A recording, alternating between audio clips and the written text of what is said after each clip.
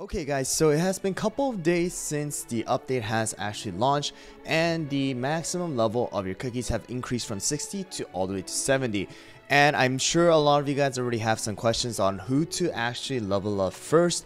And in a previous video, I kind of talked about who you should be leveling up.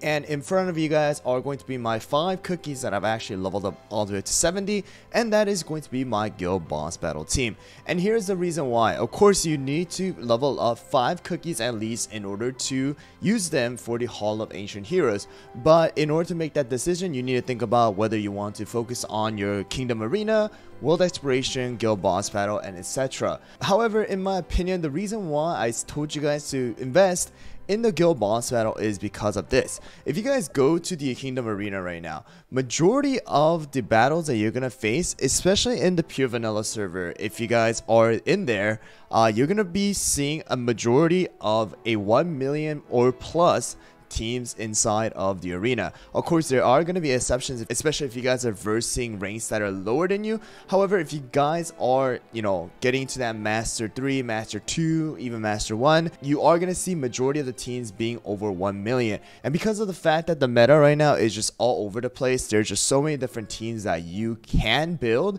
and use inside of the arena that counters each other. It's like playing rock paper scissors, right? You just never have the right combination every single time. So because of that fact, there is one game mode right now that you can actually build your cookies around that pretty much is going to be very stable, and that is going to be the guild boss battle. Especially if you guys are in a top 1, 2, or even 3% guild inside of your server, then you should definitely be investing in this right here, guys. This team right here I've shared previously a while back. Okay, this is the same exact team that I'm using. It is going to be my dark choco right here, 3 Syrian raspberry, 2 swift chocolate, my eclair using 5 Syrian raspberry, sorbet using 5 Syrian raspberry, cotton is using 5 of the swift chocolate, and almond is going to be using 5 Syrian raspberry with the slingshot, jelly watch, and scroll. Okay, previously I did around probably like 9 million, 10 million, 11 million if I got crit on every single one of my cookies. But let me show you guys right now from level 60 to 70 how much more damage this team can do to this dragon who is level 59. Alright, here we go. So same thing I'm gonna do. Of course there's that dragon, but that dragon is gonna make little difference. But here you go. I'm gonna be doing the same method that I always do. I'm gonna let it run on auto in the beginning, allow the things to work out, and then afterwards I'm gonna switch off where I'm gonna be clicking Almond's skill when it is ready. Okay, so here we go. Okay, and then boom. Okay, so there you go. That's my run right there. Okay, let's see how much damage I did. And boom, 10 million, okay?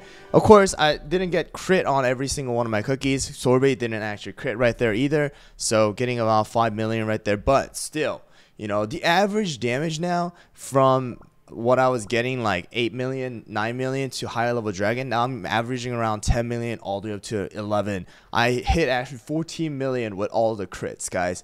So it makes a huge difference, and that's the reason why in order to take advantage of the Hall of Ancient Heroes, that's why I'm telling you guys, just upgrade your guild boss battle team first, which are the 5 cookies, which are going to automatically be set as your paragon cookie so that you guys can take advantage of that level. So if you guys look, okay, of course, if you guys are in that top 1%, every single week you are going to be getting 5,000 crystals, and this goes for every server. Okay, Hollowberry, Dark Cacao, Pure Vanilla, wherever you guys are.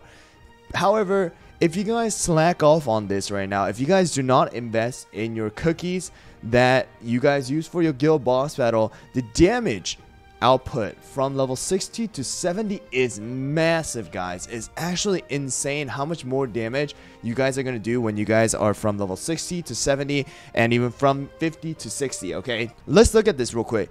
If you guys have every single week, you guys do this every single week for a month, if you guys are in top 1%, then you are going to be getting 20,000 crystals every single month. If you guys are top 2%, then you're going to be getting 16,000 crystals every single month. And if you guys are in top 3%, you guys are going to be getting 12,000 crystals every single month. But if you guys do look at the arena, okay, of course, top 30 are going to be getting 30,000, and top 0.5% is going to get 25,000. But starting from Master 1, 20,000, Master 2, 18,000, Master 3, 17,000. You know, it's going to keep going down.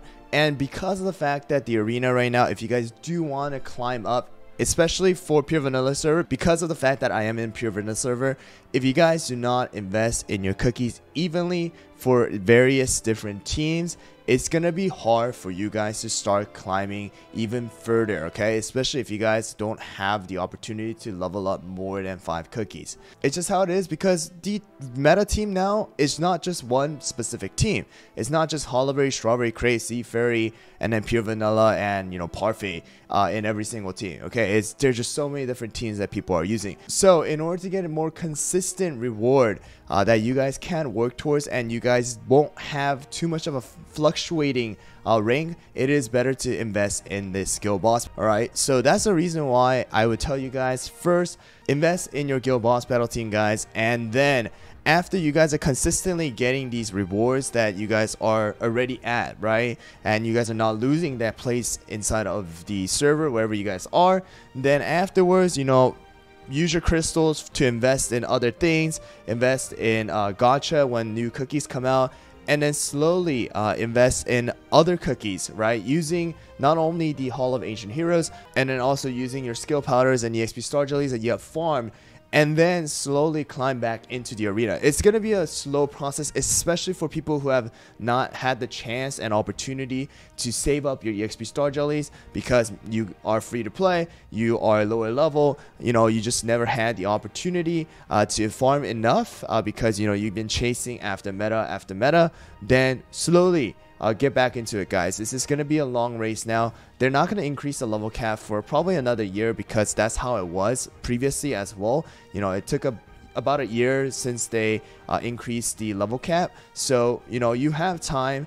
Take it slow. It's only been about a couple of days, right, since the update has come out. Don't rush it, guys. So I would tell you guys, especially if you guys are in pure vanilla server, and if you guys are in top rank in your guild, then definitely invest in the guild team, and then use the other resources for teams like the arena if you guys want to focus on arena, or focusing on your, you know, mayhem, you know, cookie alliance and things like that, or even world exploration, right? But that's just my opinion, my tip for you guys, and what I would suggest for you guys to do. Of course, if you guys do have something else, make sure to leave it down in the comments below and let me know what you guys think and what you guys would suggest invest in first for your 5 cookies, especially for your Hall of Ancient Heroes. Anyways, guys, thanks for watching once again. I hope you guys found the video helpful. If you guys did, don't forget to hit that subscribe button as well as the like button, and also don't forget to hit that notification bell so that you guys don't miss out on any future Cookie Kingdom videos as well as live streams that I do on YouTube. Anyways, guys, thanks for watching once again, and see you guys all on the next one.